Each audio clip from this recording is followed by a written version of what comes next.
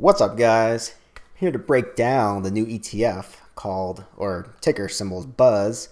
And what is it? Why is Dave Portnoy in the title? So let's get into it. Today is Tuesday, March 2nd.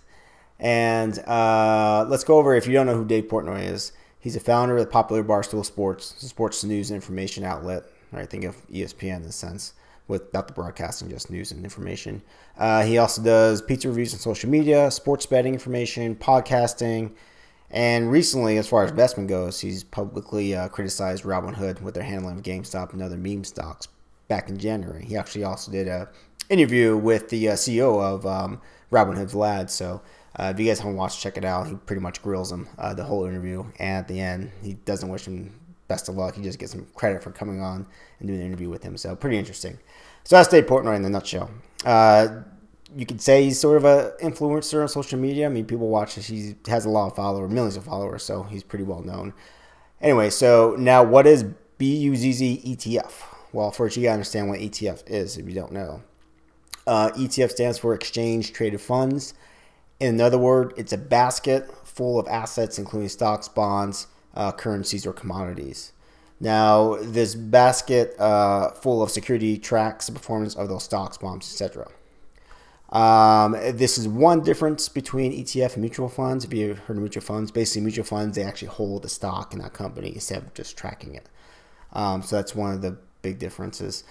As an investor, though, you can buy shares of that basket, of that ETF. It's like buying shares of any other business. So there's different ETFs. There's one for like 5G stocks. There's one for telecommunication stocks. There's one for like Facebook, Google, all those stocks, and just a ton of ones, ton of stuff. Where am I? Oh, Buzz. All right, so that's what ETF is. So Buzz is the tracking symbol on the stock exchange, and it actually represents Van Eck Vector Social Sentiment ETF. All right, the ETF, this is pretty unique, will be using AI to track social buzz on the top 75 large cap stocks each month.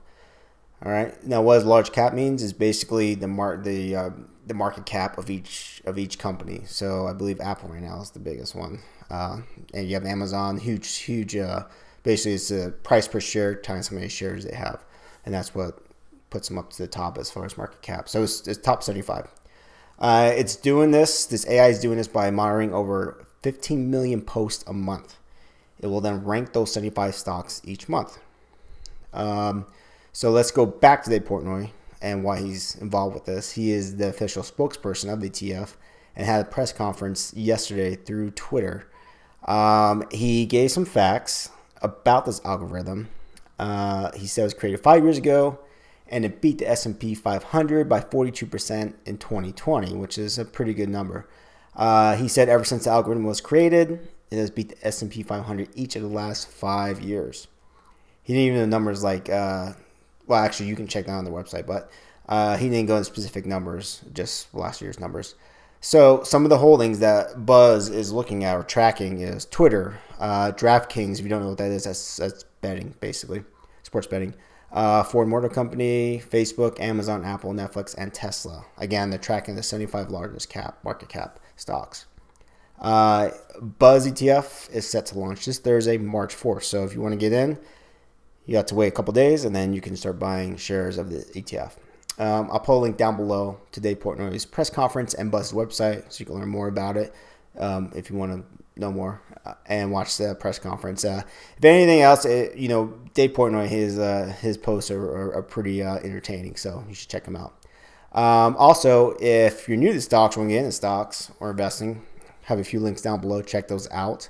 Also, crypto, there's a few exchanges down below too. Tracking using charts and stuff like that, have a good link down below. And this is our offshoot, but any type of rent insurance you need, check out Lemonade down below. So hey, if you guys are new to the channel, appreciate you guys hit the subscribe button, bringing content like this every single week from investment news or like not breaking, I guess people knew about this, but stuff that's coming out that I think can be important in value in terms of new ETF stocks, that type of IPOs, that type of stuff, crypto news, stimulus news, and news for small businesses. So thanks for watching, guys. Till next time, peace.